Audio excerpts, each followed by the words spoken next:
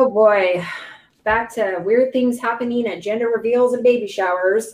A man attending a baby shower was killed when a small cannon exploded in the backyard of a home near Flint, Michigan.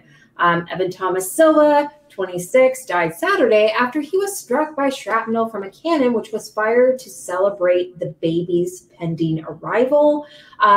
Apparently, Silva was standing about 10 to 15 feet away from the cannon and was the only person hit by the shrapnel, although it did hit a few vehicles and a garage near the home.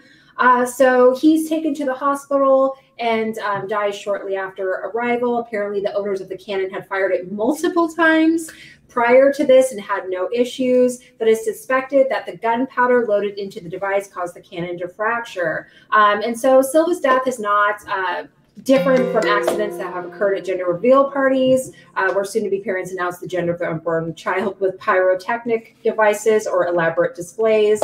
Didn't we have wildfires that started that way last year? And I don't understand the necessity of this, but it's continuing to be an issue and cause, in this case, grievous fatal harm. The power grid was shut off by Dickless here. They caused an explosion. Is this true? Yes, it's true. I mean, look, it's a sad story because I have gallows laughter on this. I was an EMT. Anybody who's been in medicine totally understands the smirk on my face. This is a sad story. You have a birth reveal. I mean, certainly there was no intent to blow up the guests at the birth reveal. I did read this story and about the theory that it may have been overpacked with gunpowder or that it had a hairline crack. They said even though that the cannon was essentially commercially purchased, it looked like it was practically homemade.